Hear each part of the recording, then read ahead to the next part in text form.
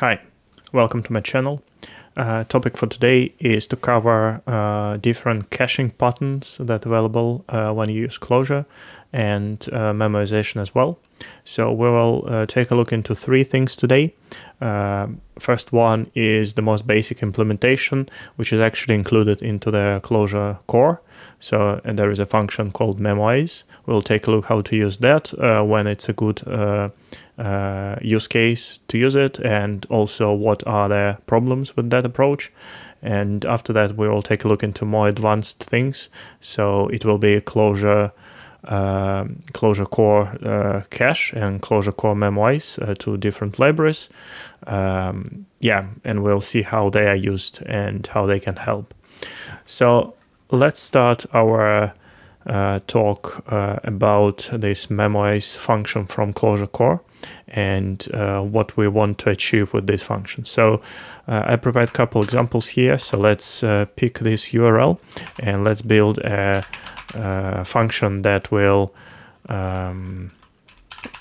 get Pokemon name by ID. So the param will be just ID, and inside we want to build a URL, and it will be just string and this one, and we will add ID at the end. So yeah, and on top of that we want just to call slurp on URL. Let's see that first in action. So I'll open a comment block here and let's call it with something. So Pokemon 100. So we get some text from it. So what we want to do is also like a JSON decode, and we want to pass through. So we have keys, and let's see that. Yeah, so now we have our map converted, like our JSON passed to a map. And just to keep the output small, let's pick, I believe there is a field called name. And if we execute this and this, so now we have this small output, which is a name for ID, right? So there is also a useful function to measure time. So if we can, it's actually a macro, I believe. Yeah, it's macro. So we can measure the time of our call. So we have 73 milliseconds right now. And also let's just add a print line here. So println calling for ID, and let's pass our ID here. So we just see that body of the function is actually executed. So as you see, it's printed. If I execute it once again, it's printed again.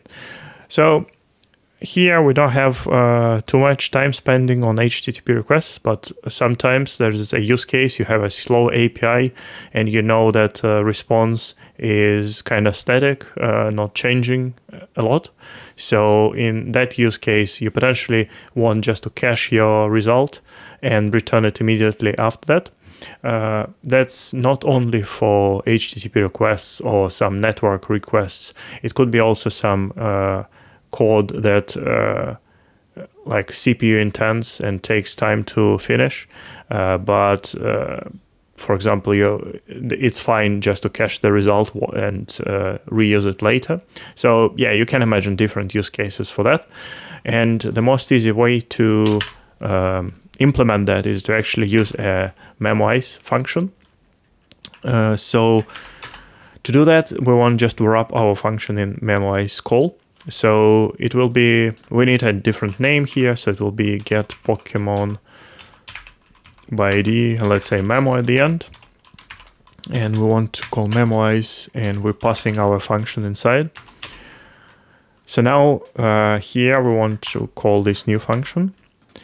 If I reload everything and run it. So first time no changes, but we still have this print line. If I call it, run it once again, now we have much quicker response, and we instantly have this data back because there's no actual call inside. It's just a lookup into the map, in the cache map. So to understand how this works, we need to go inside, and it's pretty simple, the implementation. So we basically have, how we call it, like a clojure, right? And in this top level let, we have a mem, which is an atom that contains a hash map, empty hash map. And after that, we return a new function that takes the same args as our function, original function takes. So these args will be used as a key inside a map. So for example, if we call a function with just one ID, like 100, it will be a map, and here it will be a result.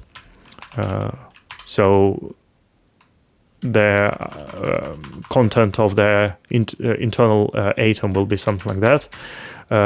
And as you can see, these args are not limited to only one argument.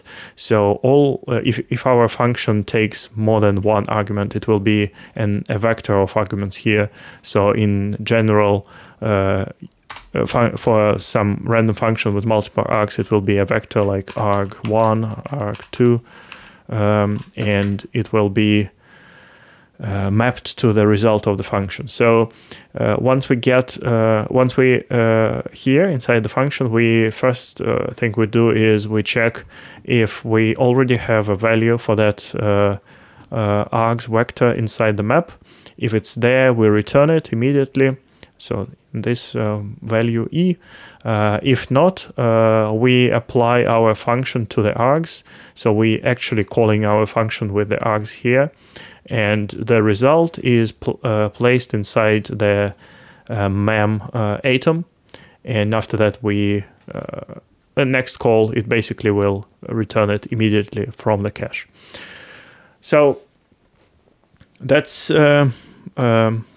pretty helpful function. There are a couple problems with that, and first of all, as you can see, this memory atom is never cleaned. So it's not a good fit for a case when you have a constant flow of calls with different arguments, and you have, for example, a large return value from a function. So in that case, you'll just keep growing your memory usage. Yeah, so just keep that in mind. Only when you redeploy your application, or if you're doing it locally, reload the REPL, reload the namespace, it will clean up this this memory. So that's the first thing. But obviously for these use cases, you usually use it for some simple cases, so maybe that's not a problem. The other thing to notice is that if you're using this memoize function for a case when you have a really high concurrency, so you're basically calling same function with same argument in multiple threads, there is no guarantee that when the map is empty, it will be called only once.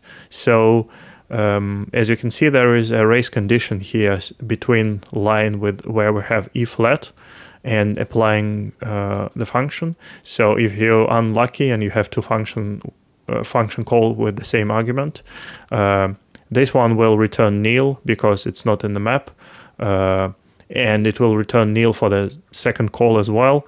And after that, this will be applied twice. So you will end up in a situation when you execute your function, the potentially a slow function or CPU intense function multiple times anyway. But yeah, it's a rare case, and there's definitely simple cases when this memoize function will be just enough for you, and it's usually a good thing to keep in mind anyway. And also, the good thing about that is no extra dependencies, so just Clojure core.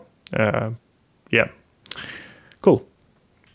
So before we move next, one extra thing that, like extra caveat that we'll have with this memoize function is that imagine we have a case, something like we have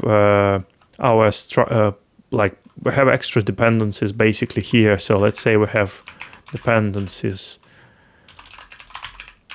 argument. So for example, we use integrand or component and we're passing our dependencies here. And the problem that inside those dependencies, we can have mutable objects, stuff like that. And in general, we don't want to use them as the part of the caching key. Annoyingly, this memoize function doesn't support overriding what will be used as a caching key from the args. So there is no way to, as a workaround around this case. And if you have a mutable argument or something that you don't want to put inside the cache key, you basically cannot use memoize function from Clojure core. To fix that, we're now looking into clojure core.cache. So with clojure.cache, we have now more options, which type of cache we want to create. So it's listed here. So we have first in, first out, least recently used, which is by time, and then least used, and more easy to understand name is least frequently used. So it has a threshold, and then the element that was called least amount of times, it will be evicted from the cache if it's filled.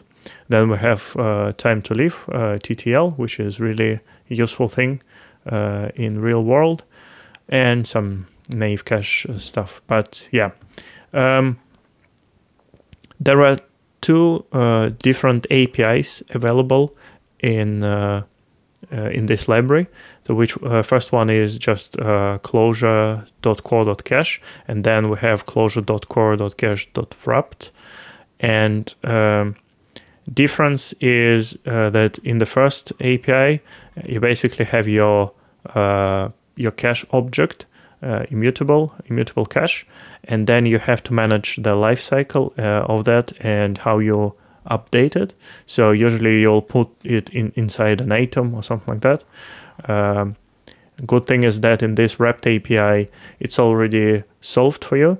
So when we create a cache like that, it will be already wrapped into an atom. And there is a really useful API function called lookup or miss, which you can use to do basically all you need from cache. So it will look up for a key.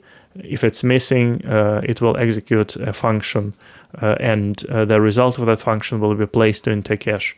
It is really convenient and the recommended way to use this library, because it handles a lot of problems that could happen if you try to implement your own approach with this low-level API. And by low-level API, I mean calls like hit, has, miss, and all that stuff. It's really good. It's really well described into this article. So you can find it right here. There is a link, and I'll also put it in the description. So really nice read.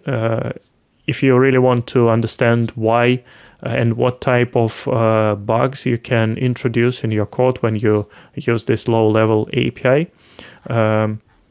So yeah, it's really interesting to read and see some examples. The main takeaway, if you don't want to spend much time reading all of those, is that the only API you should use is this function lookup or miss from a wrapped namespace. And if you do that, you'll avoid a huge number of subtle bugs and problems. So let's take a look how to use that in real code. So this cache refers to this wrapped API. So if we execute this and just take a look what we have inside cache, now we have an empty map. And let's just quickly check what's inside. So there are different types of cache factories here. So we have first in, first out, LRU, TTL, and all that stuff. So you pick what you want. And then, for example, for first in, first out, I want threshold of 3. So it will only allow to store up to 3 elements inside the map. For TTL, you'll provide like milliseconds or seconds or some, I don't remember really what's that like, I believe milliseconds. So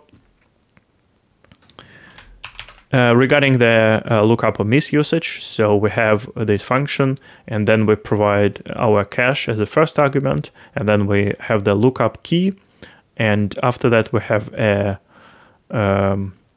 function call. And let's actually start by writing it a slightly different way. So it will expect one argument, which will be the lookup key, and inside we will call our function that we want to cache. So this one, get Pokemon by ID, and then we have our dependencies, and we want to put a lookup key right here. Let's reload. So now we execute this thing, and you can see that we have something in the cache. Now if we execute it once again, we now avoid the real call. We just return value from the cache. So we can do it multiple times. And now if we put a different ID here, we now have more elements inside the cache. And if we add something else, now we have 3 elements. And if I put one more element there, you see we now still have 3 elements, and the first ID was removed from the cache.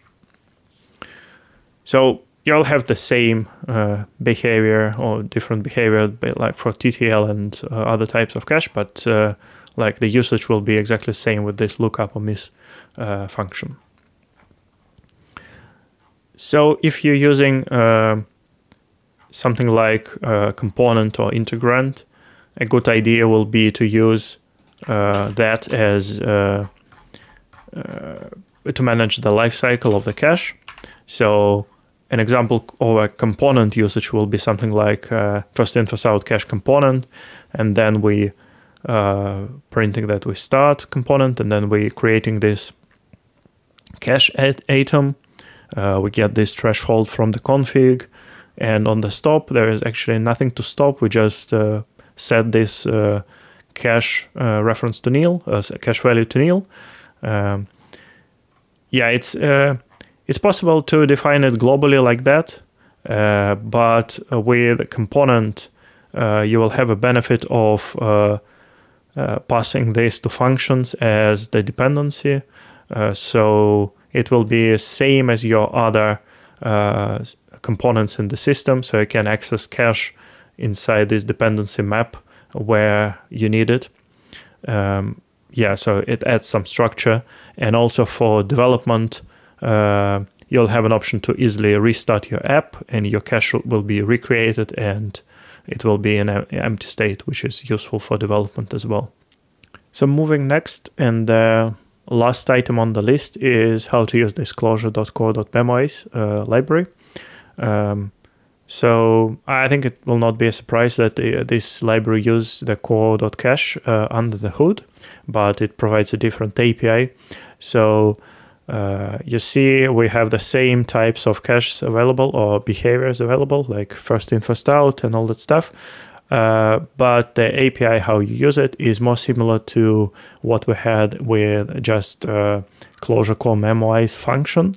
So we'll just wrap our function into like an extra function, and it will provide our cached variant of a function. So if you don't want to create your cache as part of your system in a component, this could be a good option to use. So let's take a look into that in action. So we have the same function we want to work with, and we have these dependencies, and then we create our TTL memoized function. So I decided to put like a 3 seconds here. Let's restart, and this is the example how to use. So we call it with 100, then we call it again, and as you see, this call, it was from cache, but here it was already expired, and we had to do an extra call, and it's because of this TTL threshold. So the other thing is this useful Memoize snapshot function that will show you your state of your cache. So you see now we have these dependencies as the part of our key. So we have all arguments right here. The good thing about this library is that it adds an option to override the function that will be used to create this vector, which will be a key in the cache. So to do that, we need to add an extra metadata into our function.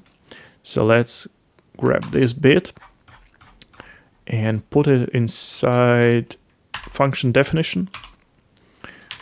So the library will look into this metadata key, and this is called args_fn or something like that, and it basically takes as an argument list that we have in here, and after that we basically can create or like filter that argument list and remove things that we don't need.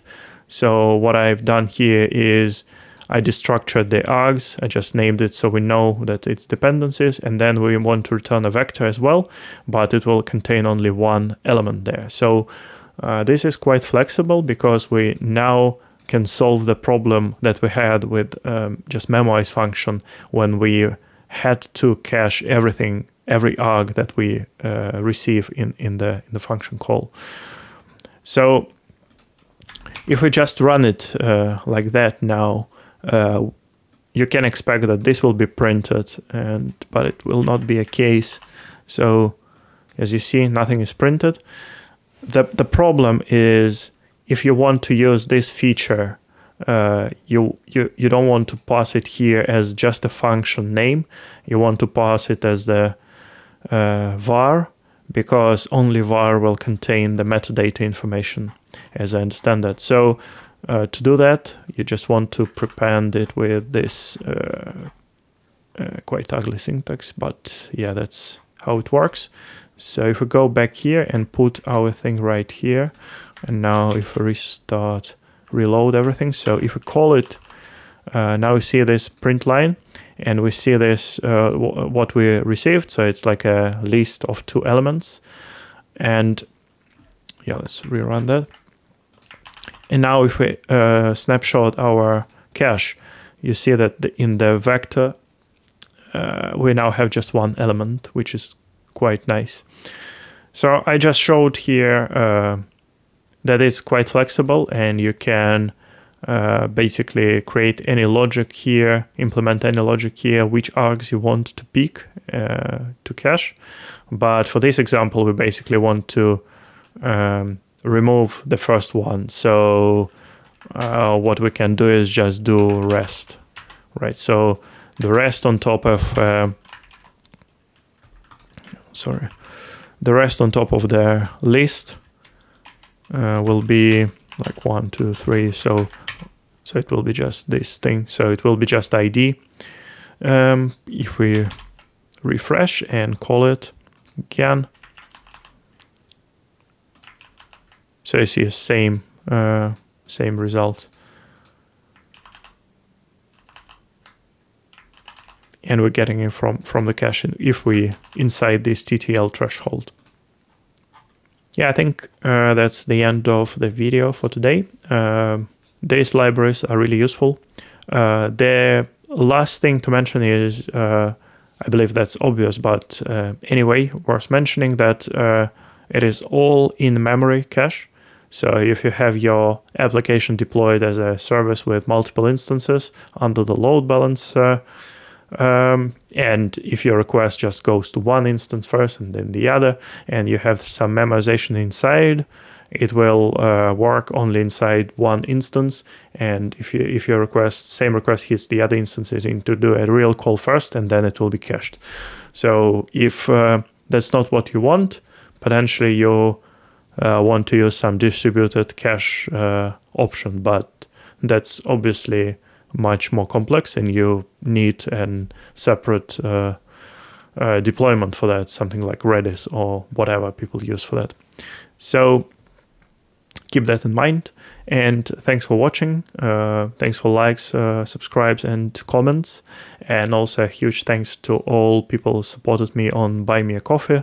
And I recently created an option to subscribe there, so if you want to support me on the monthly basis, just follow the link. It will be in the pinned comment. And yeah, thanks a lot for watching. Hope that was useful, and see you in the next one.